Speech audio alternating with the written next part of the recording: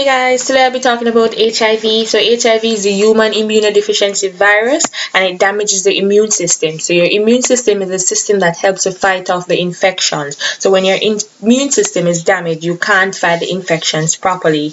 How does one transmit HIV? Is basically through vaginal or anal sex, sharing needles or syringe from injection use, sharing tattoos equipment, during pregnancy between a mother and a child, during breastfeeding, or through pre-mastication. This is where someone with HIV chew the food before feeding it to the baby.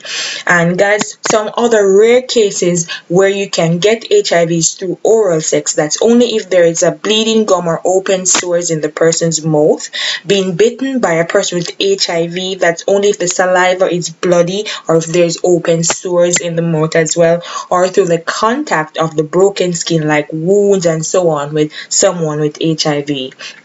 And some symptoms of HIV are fevers, chills, swollen lymph node, general aches and pains, skin rashes, sore throat, headache, nausea, as well as upset stomach. And guys, please remember that skin-to-skin contact, hugging, hair and water, sharing food or drink, just sitting on a toilet seat or mosquitoes does not transmit or spread HIV.